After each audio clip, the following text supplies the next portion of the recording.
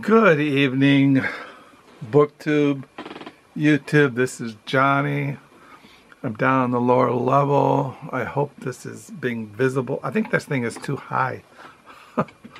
So, I'm gonna lower it. So yeah, I thought I'd make a video.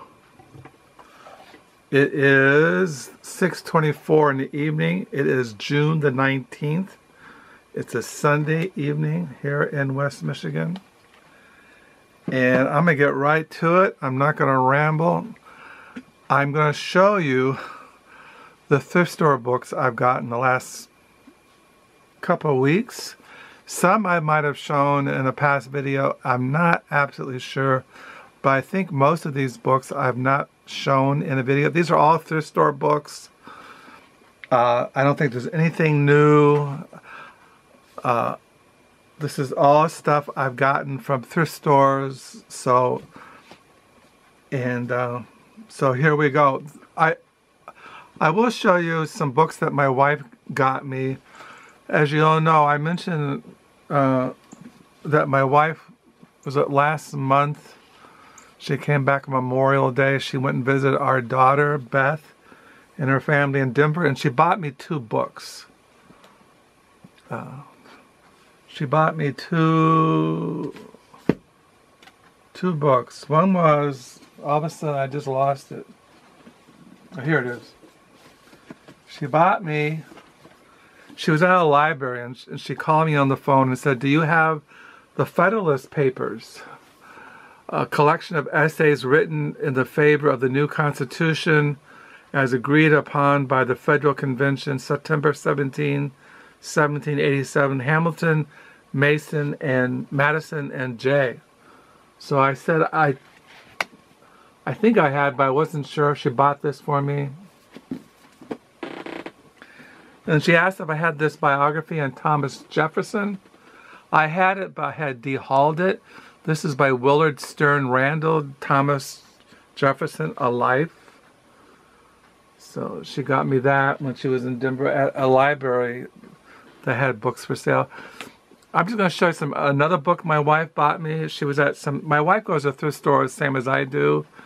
She can't, if she sees a thrift store or goes by a thrift store, she has to go in.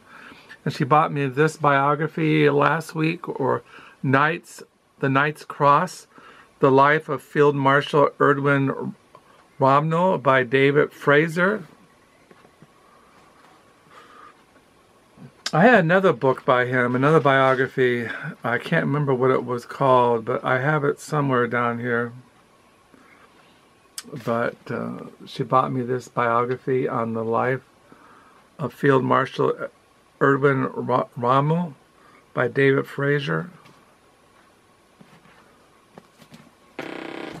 Then she bought me at a thrift store a couple weeks ago a novel by Jonathan Cole, The Middle England. I collect the novels of Jonathan Cole. And she found this at a thrift store, Middle England by Jonathan Cole. What else did she buy me that I can think of? I think that was it. Oh, I don't think there's anything else.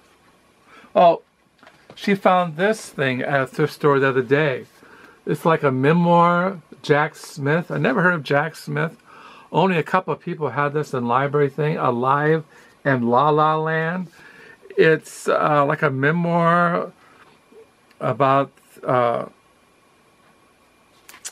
this fellow who lives in Los Angeles. It says here, Jack Smith, syndicate columnist for the Los Angeles Times, has written 8 previous books. It says, by turns and warm and witty and wonderful from the first page to last, Jack Smith offers a touching tale of recovery as he celebrates all that he calls home. As I looked through this, he went through heart surgery, or he had a bypass, and I don't know, it's like a memoir. She bought this for me, my wife, so I kept it. I think that's it. I think everything else I found. So here we go. I found this book at a thrift store. Cicero was Selected Works, new translation by Michael Grant. This is a Penguin Classics. It has in here his Against Verds, 23 Letters, Second Philippic against Anthony on Duties on Old Age.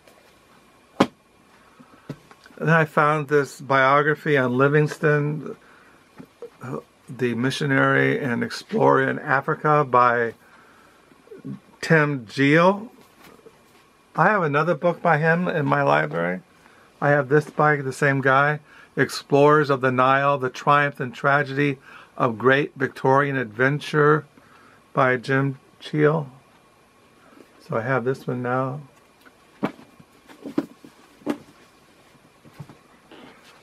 And then I found this memoir of Paul Fissel,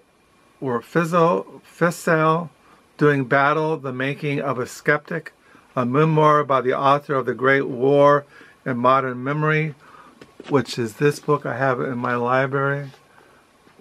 This is a very great book on the First World War, The Great War in the Modern Memory by Paul Fissel, winner of the National Book Award, National Book Critics Circle Award. He also wrote this book, Abroad, British Literary Traveling Between the Wars. He also wrote a book on Samuel Johnson, a little biography that I have in the back room. But this is his memoir, Paul Fissel, Doing Battle, The Making of a Skeptic. So about that. And then I found The Noblest Triumph, Property and Prosperity Through the Ages by Tom Bethell. It says that every day we witness the further encroachment of federal government upon our rights as property owners. What rights do we have to own and control private property, secure from the intrusion of others? What is the basis of the law that secures property for an individual? The Noblest Triumph, Tom Bethell looks at the history of property rights and shows that the key role played by the institution of private property has been misunderstood by Western elites for over a century. Beginning with the ancient Greeks and arriving at the present day, Bethell looks at the basic ideas about property found in Plato, Adam Smith, Blackstone, Bitham, Marx, Mills, and others. So, look kind of interesting, so I got that. And then I picked up this biography on Columbus. Columbus, The Four Voyages by Lawrence Belgreen. I have other books by him. I've shown you recently I bought Marco Polo from Venice to Alexandria by Lawrence Belgreen. I also have his book on Castanova, and he wrote one on Capone, the gangster, and also on Irving Berlin. And he also wrote this book, Over the Edge of the World, Magellan's Terrifying Circumnavigation of the Globe. So I found another one of his, Columbus and the Four Voyages by him. Author of Over the Edge of the World, which is this one. So now I have another book by him. And then I found this book, The Naked Olympics, The True Story of Ancient Games. I have another book of his in my library. I think it's called Pagan Holiday on the Trail of Ancient Roman Tourists. This one now I can't find it, but this is the one I didn't have. The Naked Olympics by Tony Peraratit, The True Story of Ancient Greece. This is by Studs Terkel, Chicago. It's a little little hardback, A Little History of the Chicago, Illinois. He's from Chicago. I just got this because I like the old photos in it, and I collect books on Chicago, and it was only like, it was 90 cents. And then I picked up this book, A Man of Misconceptions, The Life of an Eccentric in the Age of Change by John Glassy. The interests of Athanasius Kircher, the legendary 17th century priest scientist, knew no bounds, from optics to music to magnetism to medicine. He offered up inventions, theories for everything. They made him famous across Europe. His celebrated museum in Rome featured magic lanterns,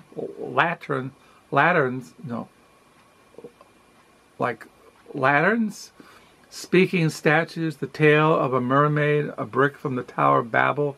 Holy Roman emperors were his patrons, popes were his friends. In his spare time, he collaborated with Baroque master Bernini. So I picked that up at the store. This is a novel by Mary Gordon, The Other Side. I collect her. I didn't have this in my Mary Gordon collection. This is a novel. This is a picture of her when she was younger. This came out in... Oh, this one came out in 1989. Mary Gordon. I collect her short stories, her novels. This is a novel by Andre Brink. He wrote the novel A Dry White Season. This is his novels Devil's Valley. I didn't have this one. I have the Dry White Season by him, so I got this at the store. My wife bought this for me. James and the Giant Peach by Ronald Dahl. I collect his writings. They're like humor, kind of fantasy. My wife got this for me. She knows I collect Ronald Dahl, James and the Giant Peach.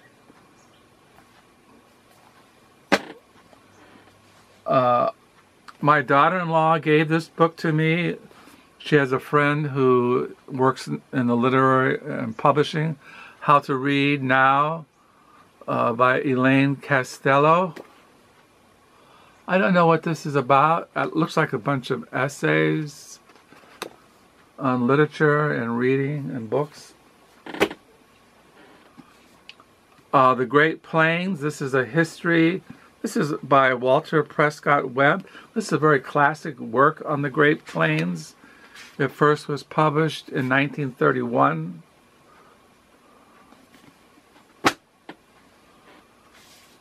The Heart of Everything That Is, Untold Story of Red Cloud, An American Legend by Bob Drury and Tom Coben. I collect books of Native Americans.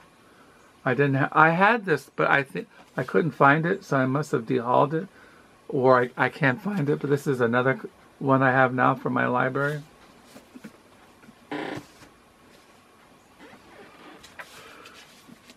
I had this in paperback and I gave it to the Book Nook, but this is a biography on George F. Kenyon, American Life by John Lewis Gaddis. Yeah, I had a paperback and I dehauled it and got rid of it when I found this copy at a thrift store. Perfect condition. Of course, for $40, I think I got it for $2. But I collect his writings. I have his diaries, his memoirs, everything by him. He has a new biography coming out on him, George F. Kenyon, sometime this year. He wrote books on the Cold War. This is a history of the Republican Party, a photographic history of the GOP by Adam Smith. I just like this for the photographs and I like the old photography, the Republican Party, the history of it. I know, I just like it. It's only $1. And I like old photography, and so I got it for $1. I picked this book up, How Democratic is the American Constitution by Robert A. Dahl. Alexandria, A City and Myth by Niall Finneran. Can't pronounce that. It's a little slim little book, but on ancient Alexandria. These are 2 books on Berlin. Berlin and Its Culture by Ronald Taylor. I collect books on Berlin. This is really a heavy-duty book. It's a Yale University Press. And I had this book in paperback, but I found a nice hardback, Berlin by David Clay Large. I gave my Berlin one away. This is a little memoir, a little thing by the poet Denise Levertov. I can't pronounce it, but she was a poet. And I think she died in the late 90s. She was known in the 60s as a poet. And I have this already, The Book of Laughter and Forgetting by Milan Kundera, but I just like this cover. And I have this another edition. This is another translation. He was a Czech writer. This was translated out of Czechoslovakian by Michael Henry Heim.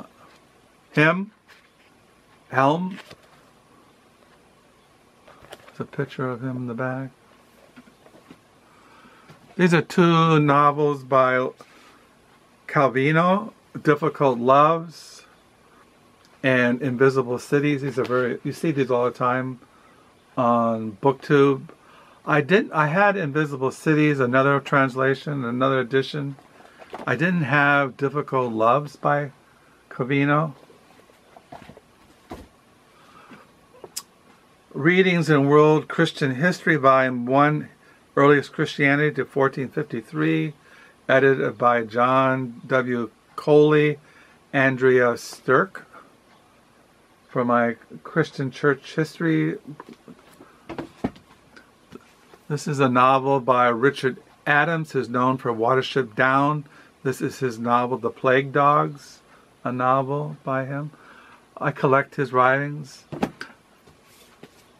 This is New Testament Studies, Constructing Jesus, Memory, Imagination, History by Dahl C. Allison.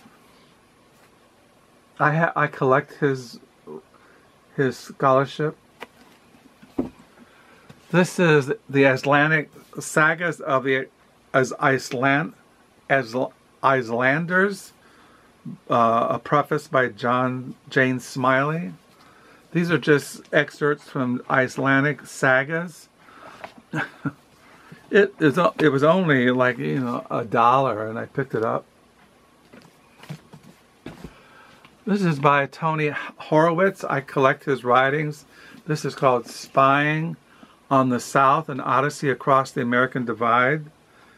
I have a whole stack of his writings over there, but this is one I didn't have in my collection by Tony Horowitz. And then I showed you this book by Irwin Shaw, Bread Upon the Waters, a novel.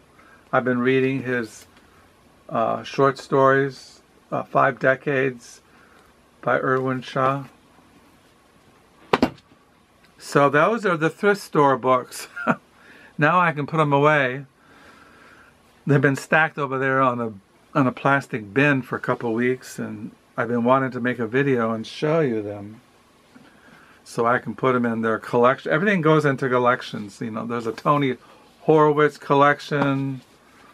There's a Calvino collection. I have books on Berlin. I collect books on the history of Berlin, Germany. This goes into ancient history collection. This goes into American politics. Everything goes into collections. So I thought I'd just show you these thrift store books so I can get them out of the way. It's a new week. This is Sunday, is 6:43 at night here in West Michigan. Tomorrow is a Monday. I volunteer at the Library Used Bookstore, the Book Nook. There's a Friends of the Library Used Book Sale next month. There's a giant used book sale on the 4th of July that my wife and I are going to go to. Lord willing, the weather holds up. I don't travel unless the weather's really nice. And so I'll be getting more books. But like I said, I'm just trying to buy books for collections, not get anything different. So yeah. So I hope you're having a good reading week, that you had a good weekend. Thank you for the comments. I'm still finding comments from a month ago, 2 months ago, 6 months ago, 2 years. I go through my comments and I try to respond to every comment. So I'll put a list of these books at the below of this video like I usually do, so you can look them up. So that's about it. I'm doing okay. I have been struggling with my depression. I don't know what it is. As you get older, maybe you just get more world weary. You just long to go to heaven and be with Jesus. But the Lord's giving grace. So thank you for all the comments. Thank you for the new subscribers. Do pray you're all doing well, that you will have a good reading week.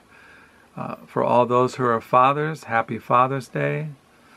I got an Amazon gift card from my oldest son, Caleb. I bought a book, of course. And yeah, I've been really blessed to have great children, great grandchildren. I have a wonderful wife. I'm just really blessed with a great family and people who support me and love me in spite of my failures. So once again, pray you have a good week, a good reading week, and until next time, bye.